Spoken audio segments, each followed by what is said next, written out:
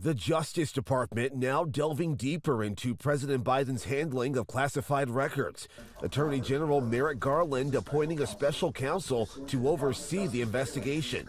Former Maryland U.S. Attorney and Trump appointee Robert Hur on the case.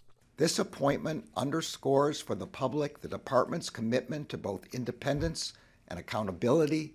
The investigation spanning months. November 2nd, Biden's attorneys discovered classified documents at the Penn Biden think tank in Washington. The lawyers then informing National Archives, which reached out to the Department of Justice.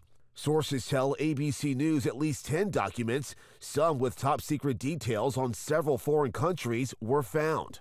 Garland assigned Chicago U.S. Attorney John Lausch, also a Trump appointee, to launch a preliminary review.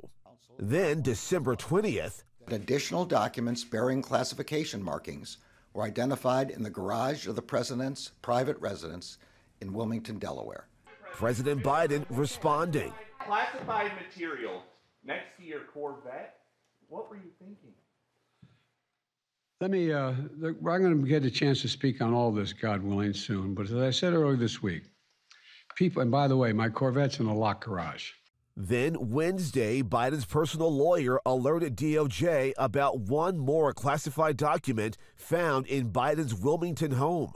Former President Donald Trump reacting in a radio interview overnight. It's a disgraceful situation. The White House is quick to note that unlike Trump, who took more than 300 classified documents to Mar-a-Lago and fought efforts to return them, Biden and his team contacted the National Archives, voluntarily turned over the materials, and are fully cooperating with the investigation.